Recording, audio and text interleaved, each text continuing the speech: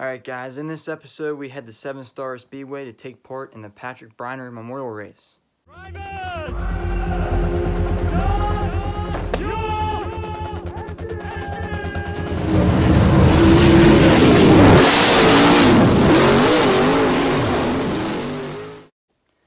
We were pushing the time limit to make it to track on time. They had qualifying after hot laps to set up the feature. We were unaware of the format. I personally thought it was just a money race, a money memorial race for just one division. However, they did it as a whole show, which is very nice. Raised a lot of funding there, being that every class was participated in it and not just one class. But we were rushed on time, so it was a lot of rushing around and chaos, to say the least.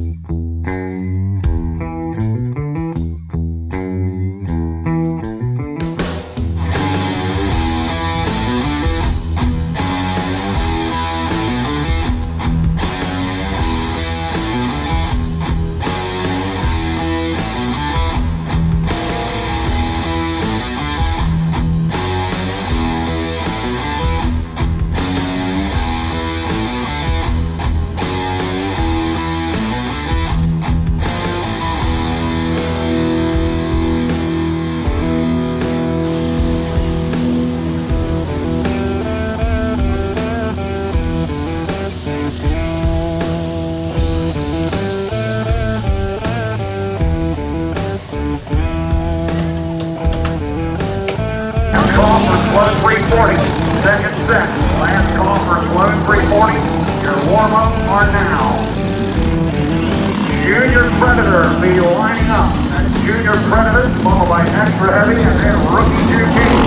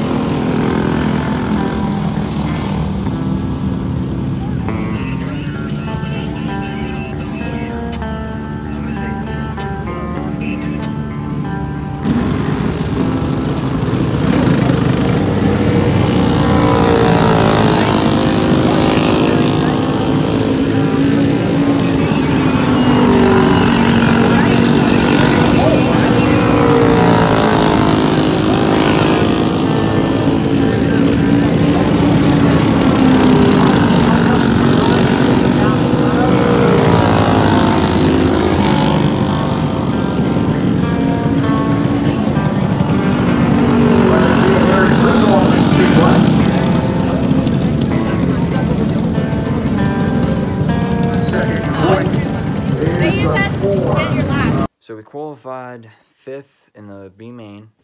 So we made it. We got put in the B main. We didn't make it to the A main.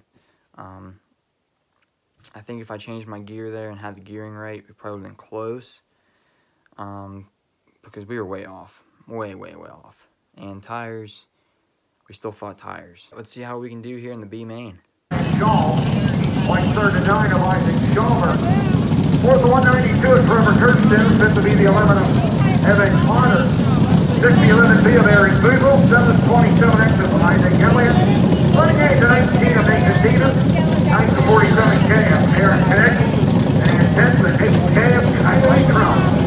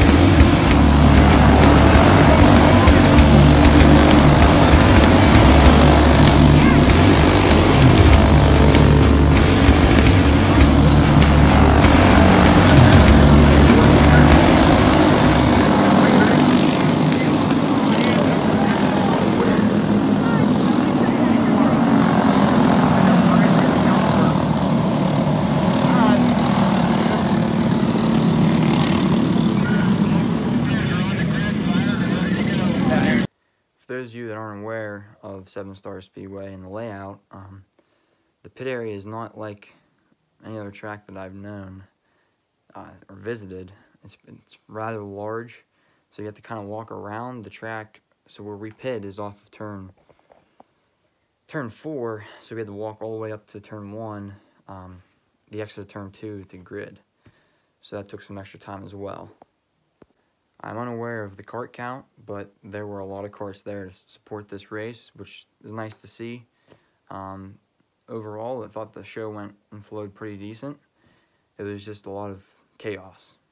As you can see, we still can't get the monkey off our back. We're still finished in 6th place again for the 2nd week in a row. 2nd trip there, another 6th place finish. As you can tell from the footage there, I caught 5th place again after we ran in 5th place there for a few laps. The kart handled really well. It came in pretty decent. And then the tires just went away and I missed my mark. And then completely messed up my entry into turn 1.